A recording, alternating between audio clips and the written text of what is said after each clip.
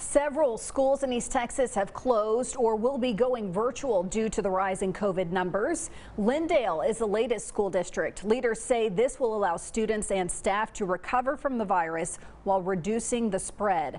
Palestine is shut down after 20 high school staff members called in sick. White House is also closed, but their COVID rapid testing center remains open for students and staff. Meanwhile, classes at Leverett Chapel will resume on Monday after a deep cleaning. You can find a full list of closures on our KETK mobile app and, of course, our website, ketk.com.